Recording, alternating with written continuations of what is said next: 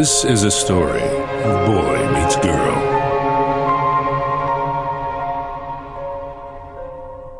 The boy, Tom Hanson of Margate, New Jersey, grew up believing that he'd never truly be happy until the day he met the one. This belief stemmed from early exposure to sad British pop music and a total misreading of the movie The Graduate.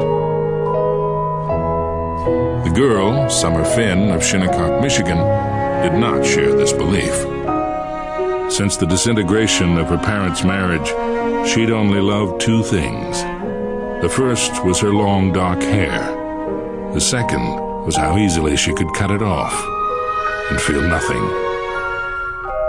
Tom meets Summer on January 8th. He knows almost immediately she's who he's been searching for. This is a story of boy meets girl. But you should know up front, this is not a love story.